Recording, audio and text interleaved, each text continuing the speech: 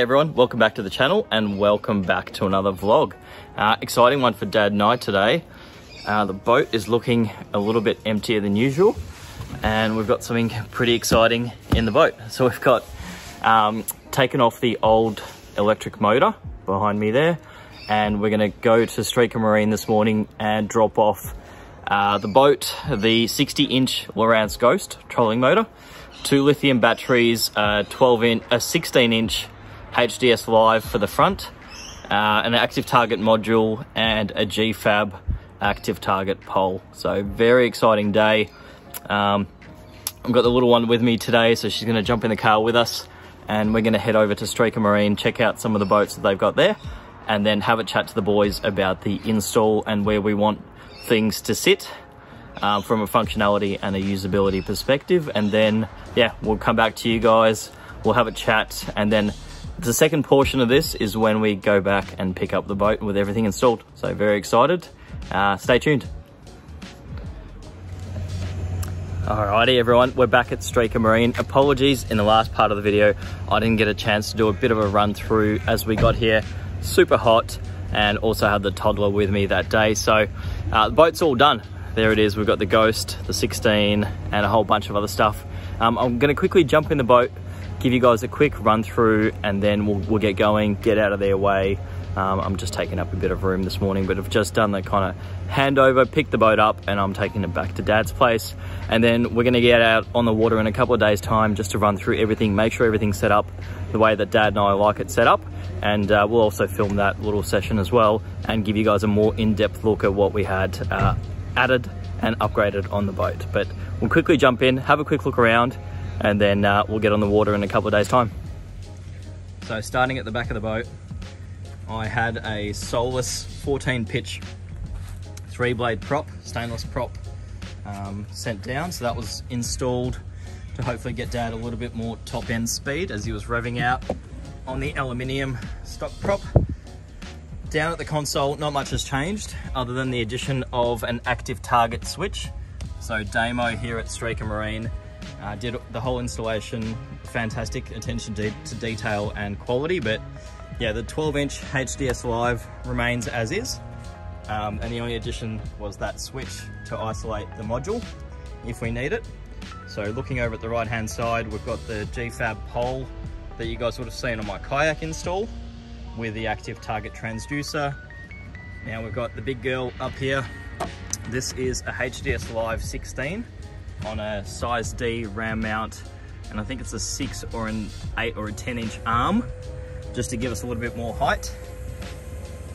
Over on the left, we've got the Lowrance Ghost. This is the 60-inch shaft and foot pedal. So this is got a bit of a shadow there, so apologies. This is essentially a hardwired foot pedal. So this is the best positioning for it for us for this particular boat and deck layout. So we didn't want to lose a front hatch to having it recessed, as that's also where our lithium batteries are. So we've got the 2 batteries for the sounder, the 75 amp hour 12 volt and the 75 amp hour 24 volt dedicated to the Ghost. And the active target module is mounted neatly away in this front hatch as well. So that's all now networked, connected up. You know, the Ghost is talking to the sounder, both sounders are talking to one another, and we've got those new lithiums as well. So really no excuse now. We've got all the gizmos and gadgets and toys there to you know, find all the fish, and it's just our job to catch them. But I think Dad will be happy with that setup. I've also got the compass there, the 0.1 heading sensor from the Ghost, just to give us the most accurate positioning when you're spot locked, as well as when you are, you know, searching for a waypoint or something like that. So that's it, quick little run through of what we've done. I'll go through it in more detail with yourselves and Dad in a couple of days' time. Cheers. Good morning everyone, out here with Dad this morning as promised. Here we are on Patterson Lakes. It's a couple of days after I picked up the boat from Streaker Marine, and we're just making sure we've got everything dialed in. Got the big screen here, got the Lowrance Ghost, Gfab pole, and the active target. So Yeah, it's been a fun little morning so far. We just got the one fish that Dad just got on a little mussel, so we'll show that footage shortly. So yeah, just having a bit of a play today, making sure everything works as expected for Dad before his comp, and getting familiar and I guess setting up everything to make sure that it's optimal as can be in terms of settings and like physical positioning of that transducer and pole for various conditions, whether it's structure, flats, slightly deeper water, etc, etc. But yeah, we'll keep fishing and then we'll give you more of an in-depth rundown of how everything's set up and connected. And also just a quick note, we headed out onto the bay this morning really quickly. It's a little bit choppy, but got to test that new Solas stainless prop. So we've just got the 14 pitch, and in terms of speed, definitely picked up a couple of kilometers, and because of the choppy conditions out there, didn't get a chance to kind of max out the revs or the trim. So I'm confident there's probably another 5 or 6 Ks in it. So it feels like a good improvement so far, but we haven't got all the weight that we normally would in a tournament kind of situation in the boat today. But in about a week's time, Dad will get a chance to test it out properly. All right, let's keep fishing. Yeah. On? Oh yeah. Oh, on the muss. Yeah, I dropped it and I realized that it stopped. Hey. Nice. It's okay. No. There you go. Alright, so Dad's just got our first little one. We're out here this morning using the new Lowrance Ghost, using active target, making sure everything's working properly before Dad's competition. And I've just got a couple of Dowley's mussels. This is the ultralight, I think, now, Dad. So yeah, we've just got the whole setup here. Got the pole, got the new Ghost. I'm just practicing. I'll see if we can. Just got a spot locked in here. Turn that off.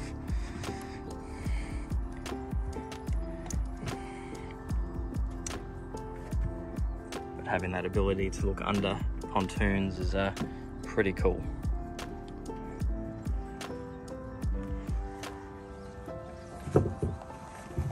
Nice little fish, nothing too big, but good little start anyway. For a day when we're supposed to be just practicing a little.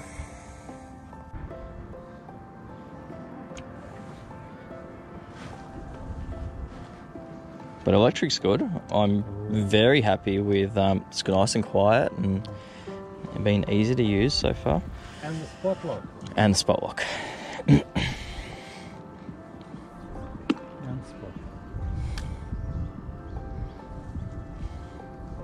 Yeah, they come. It's like 3 or 4 coming out.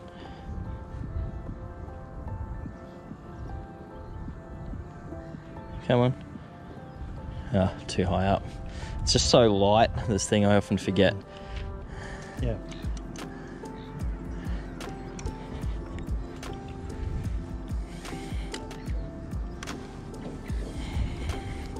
Oh, Dad's on. There it comes. That's a good one. Alright, nice. Big head shakes. Let's see the fish coming up on sonar into the net.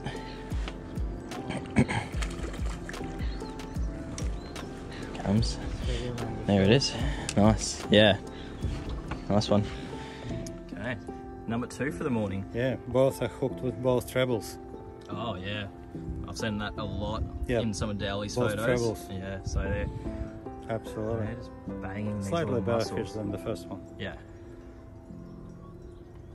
very nice. Good one, Dad. But yeah, very happy with the setup so far. Yep. As we said, looks like a lot going on up on the front, but I can now see why people say these things are invaluable in terms of even, you know, kind of noticing fish behavior. And one thing we noticed, especially with my lure, was that a lot of the fish are following it out and hitting it like halfway out, whereas traditionally or typically they'd only hit it as it sinks down under the pontoon. They generally don't come out, but watching them on the sounder has allowed us to see the behavior of how these fish are reacting to my little Smith Crystal Alive. So yeah, pretty cool technology. Go for it. It's just a bit hard with shadows today.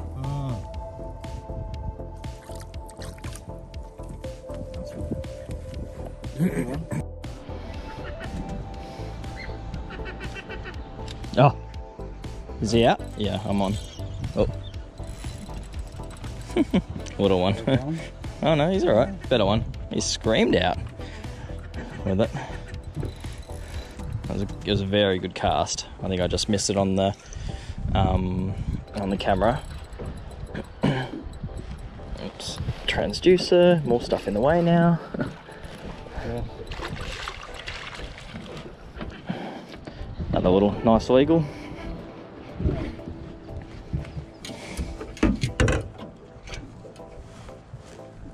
Morning. Ball's on. He's alright.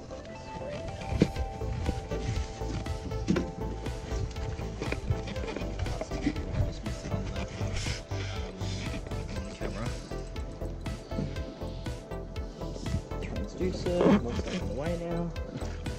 Yes. Good fish. Yeah. Alright, there's number 3 for the morning, on a little Smith Crystal Alive, out from under the pontoons, just continuing to have a play. We're spot locked, so we can just sit here now and do this without getting blown around like we used to previously, but everything's going well. A few more things to set up. Make sure we've got the remote paired up for Dad for the Ghost, so he can have that around his neck and throw the quick spot lock anchor button when he needs to. But I'll let this guy go. Just put the lure back in for a couple of photos. But orange Crystal Alive. I think this is color number 9 for those playing at home. But yeah, we'll let this one go and keep having a play. All right, here we go. We'll time to do a quick kind of walkthrough for everyone, as promised. So starting back at the console, we've got the 12-inch HDS Live. That hasn't changed. So the only addition that's been made is the active target on or off switch.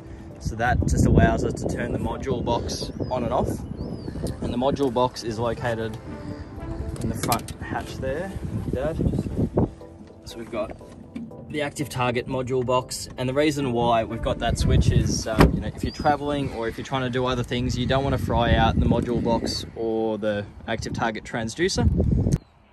And up the front we've got the Gfab pole moving along. Had to restart that. Got a bit carried away. So as you can see, the pole's on a bit of an angle away from the boat, and that's to get a good angle up on the transducer so that it's shooting out at these pontoons and gets us best, I guess, range and best definition and clarity from a fair distance away. So that's the reason why we've got the pole on an angle, and that's also one of the benefits of not running it on your electric motor, where a lot of people do have them, as that's I guess a fixed angle kind of position, and probably a lot better for those forward modes as opposed to scout when you're searching in the shallower waters. In terms of moving along again, I guess, we've got the HDS 16 Live up the front, so that's now sitting on a size D ram bracket, really cleanly installed, little clamshell to keep some of that water out. The anchor well remains as is, and we removed the old, or Damo from Streaker Marine removed the old 54 pound Minn Kota electric motor, or 55 rather. 12 volt setup over to the Lowrance Ghost in the same stock kind of position. And we've got the foot pedal coming out of that front well. Again, just nice and neat, nice and clean. Big foot pedal on these. It would have been great to have a recessed foot well for it to sit nice and flush, or relatively flush with the floor, just for better kind of positioning when you're standing up, when you're using it. But we've got a front hatch there which we can't really lose, and so for now that's the position of the foot pedal. But yeah, so far so good. We haven't used it in really rough conditions just yet, so time will tell there. But from a usability perspective, it's very much like my old Quintrex foot pedal. You push forward and that turns to the right. You lean and rock back with your foot and that turns to the left and around. You've got some hotkeys on the sides, which we'll program at a later time, as well as the key, anchor, or spot lock button, and that just holds you in position when that spot lock button is engaged. Now we'll go under the front hatch. Thank you, Dad. We've got the two FPV-Power lithium batteries. So the 12 volt, 75 amp hour is powering the 16 and the active target. And the 24 volt, 75 amp hour FPV lithium is dedicated for the Ghost trolling motor. Now down the back, Dad, how big is the battery that we've got for cranking and HDS 12? We'll quickly just run through that as well for everyone while we're here. Ah, Dad's got it in a little battery box. Apologies. What have we got? May not see. Cold cranking amp 780, 12 volt, 100 amp hour. So it's 100 amp hour. Yeah. Cold original cranking batteries, but it's 780 cold cranking amps, and that powers the 12. That powers the lights, the live well, the bilge pumps. But up the front, those two batteries really control everything that's happening there on the boat. For those that haven't seen the boat before, it is set up for tournament fishing. So Dad's got some VT2 live well vents as well. So they're ventilation vents from New Pro products. And they sit there just like that. And so that's just a exchange of gases that I guess happens naturally without you having to do anything. And what we've found on previous boats is that allows for, you know, fish to be happier and healthier at the end of the day, especially in tournament situations in hot weather, or you know, when there's not a lot of oxygen in water in those kind of conditions. These vents really do help. So our Renegade is set up with a big live well at the front, with a divider, aeration system, recirc system, and a timer on the console here as well from Flowrance. So that's there, and then one of the switches there is for filling. And that's about it, I think, in terms of, you know, the Renegade, the walkthrough. As I mentioned before, the install is super clean. Attention to detail is fantastic. Yeah, Dad's just pointing out a couple of the rod holders that we use. We've probably got storage for 3, 5, 7, and 13. So there's about 13 rod holders. And in tournaments, you will see them all being used on our boat, and then maybe some more as well. But you know, that's kind of one of the not drawbacks, or one of the compromises of a hull such as this. It rides really well in the choppy water, allows me to go offshore, allows us to do tournaments, but it's never going to be as ergonomic or have as much storage as something like an American bass boat. But anyway, that's it for today's kind of rundown walkthrough of the Renegade. Hope you guys enjoyed it.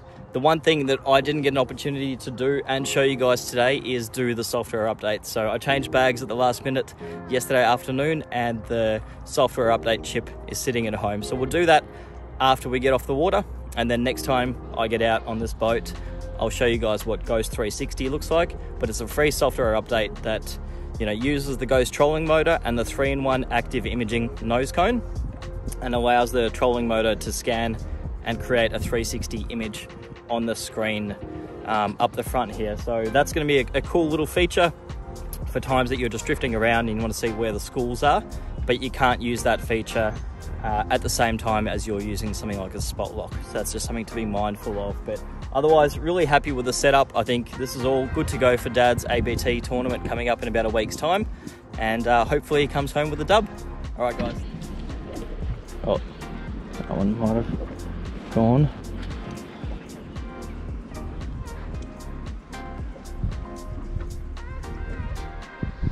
Oh, yeah. Get him out, pull. All right, he's out. That's a big one. Oh, shit. No, it might be foul hooked. Just back the drag off now. Back it off.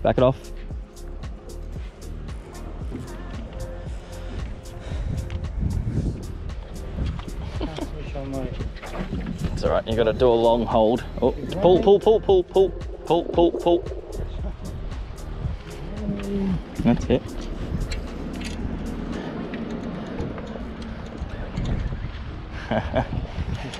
Yeah. Nice one. Slammed it. Solid. Yep. Just making a quick move, heading back towards the ramp and just trying out one of the other canal systems. And Dad's banked another good one, probably the best fish for the day. And again, both hooks in. They just absolutely smack that little mussel. So yeah, nice fish, Dad. Well angled, got him out. And we'll let this one get the hooks out and we'll let him go. Nice one.